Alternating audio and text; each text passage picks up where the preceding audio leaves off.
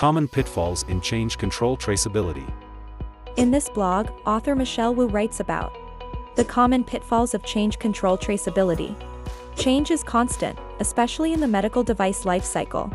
These changes can voluntarily be initiated by a manufacturer, such as exchanging a component to decrease overall COGS or improve reliability, or occur involuntarily, like when a supplier discontinues a component or regulations are revised.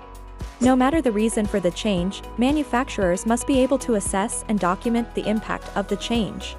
This blog will focus on common pitfalls associated with change assessment, specifically the traceability from risk assessments and the design and how to compensate. Want to learn more? Read the full article.